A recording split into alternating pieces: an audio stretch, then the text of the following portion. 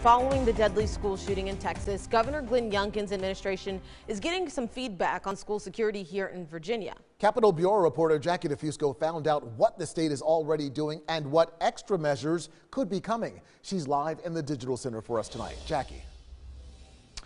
Hey guys, well, following that 2012 shooting at Sandy Hook Elementary in Connecticut, Virginia increased resources and requirements for school security.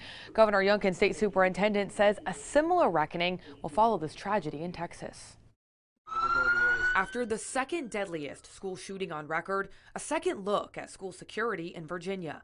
State Superintendent of Public Instruction Jillian Balow starting the conversation. Immediately, it is a time to just level set and take a look at the work that's been done, the work that's being done now, and the work that needs to continue. Lawmakers say 705 K-12 schools in Virginia do not have a school resource officer, and more than 80% are elementary schools. There are some places where we need to do better as a Commonwealth. A push to require a resource officer in every school shot down in the General Assembly. But under a new law, schools without an officer on site will have to designate one in the community to get special training and serve as their point of contact. Governor Youngkin proposing an additional $50 million to help pay for those resource officers, but still unclear if it'll make the cut.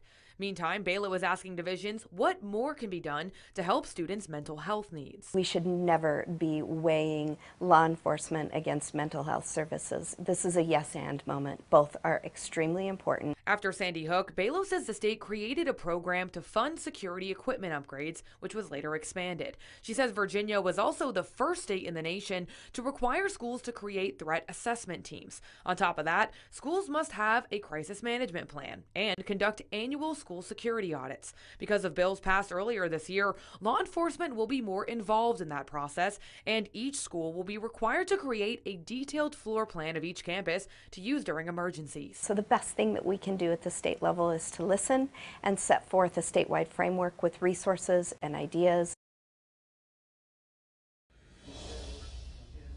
And Superintendent Balow says she'll present findings from that statewide listening session with Governor Youngkin later this summer.